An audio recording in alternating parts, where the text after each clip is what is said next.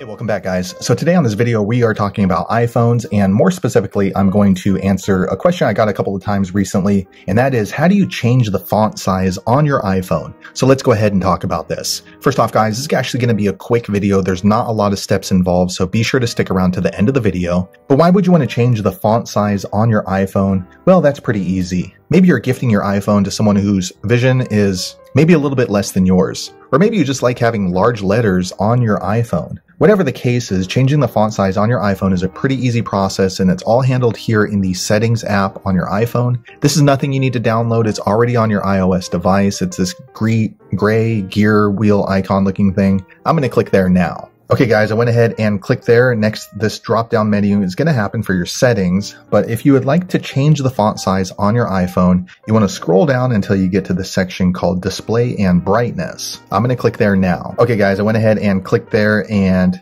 this is the Display and Brightness drop-down menu. So you can go ahead and change the display and settings for a lot of different things, but in order to change the font size on your iPhone, just scroll down until you get to this section right here. So you have two options that might be relevant. First is going to be the text size. Let me click on there now. Okay, once you're here in the text size, you can say that iPhone lets you know that apps that support dynamic text will adjust to your preferred reading size below, and you can easily swap it back and forth, and then you can see it change in real time. So for me, I'm going to go ahead and leave it right here in the middle, like what it was before, actually a little bit larger. And then let me go ahead and go back. So that would change the font size on your iPhone. Another neat feature is you can go ahead and add bold text, so that way it looks a little bit clearer when you're just glancing at it. As you can see back and forth, it does look a little bit easier when you quick glance at it. So now that's not necessarily changing the font size on your iPhone, but it does create it to be a little bit darker and easier on the eyes. So there you have it, guys. If you're wondering how to change the font size on your iPhone, that's the easiest way I know. If you happen to know an easier way, be sure to leave a comment below. Let the rest of us know how you did it. But hopefully you found that video useful. If so, click thumbs up,